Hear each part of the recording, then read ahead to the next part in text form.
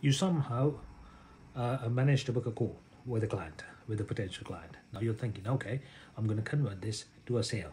So what you're focusing on is the sale.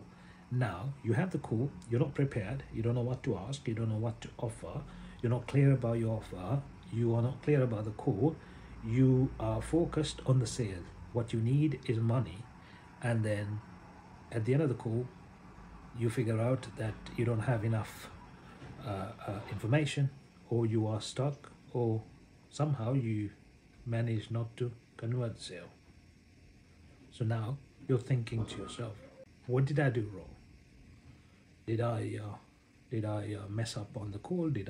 Is that not a potential client? Did he really not have money, or can he not afford to buy the product, or is it the offer? Is it the price? Is it too much? Or do I need to bring the price down?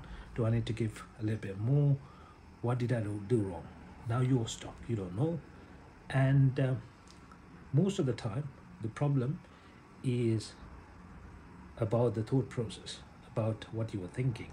Your focus was on the sale. You weren't trying to serve the person. You weren't trying to understand the needs, understand the problem of the potential client, and sort out the problem. What you were trying to do is sell. So now, this is what you should be doing. You should plan ahead, understand the ideal client really well.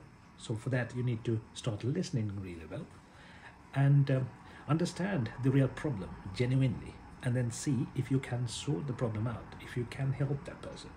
If you can help that person, that means you can serve that person, and show how you can serve that person by matching the solution against a problem.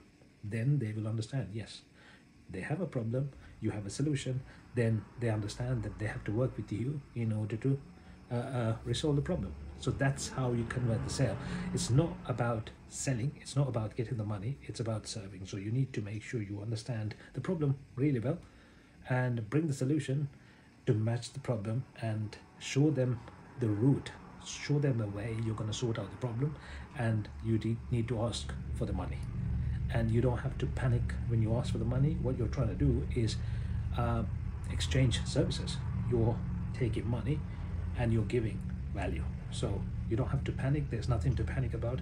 You're just making sure they receive the value. That's what you're doing. So relax, ask the right questions, and focus on giving the solution, not taking the money, and you will close.